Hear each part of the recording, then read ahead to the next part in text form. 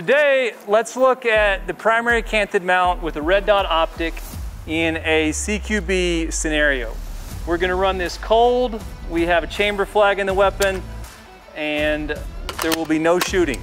So, I'm gonna illustrate some points as Jacob is running through this. We're gonna stop, we're gonna go, we're just gonna flow with this. Okay, let's go. For the sake of the video, this is a solid wall. Okay, no windows. No silhouettes. Okay. So something I want to bring up right out of the gate here. So he's running at essentially a low ready, okay?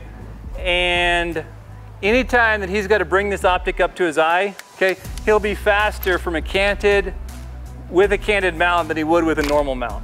Okay, let's roll.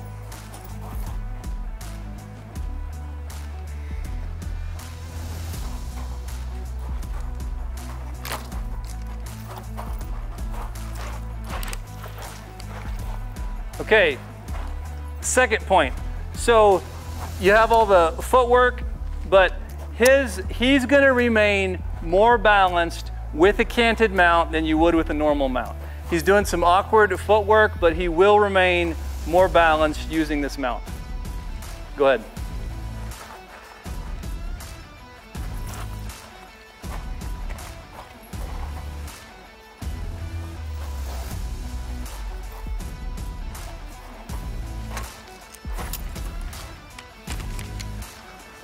Okay, shoulder transition.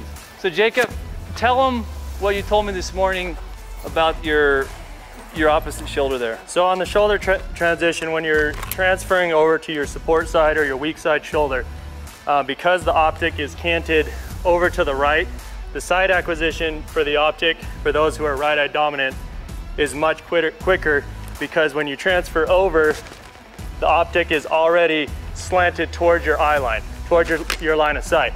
So when you transfer over, instead of having to get down on the gun like this, the optics are, I can see the reticle right now. My head hasn't moved much.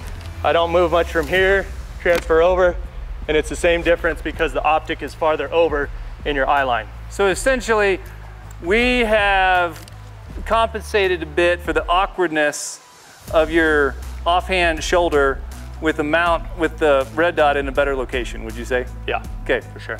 So keep rolling. Okay, well that was pretty much it. Then I'd go out, continue the drill. One thing I do want to point out, when you're at this stage, this is a negative corner fed room, so it doesn't apply as much.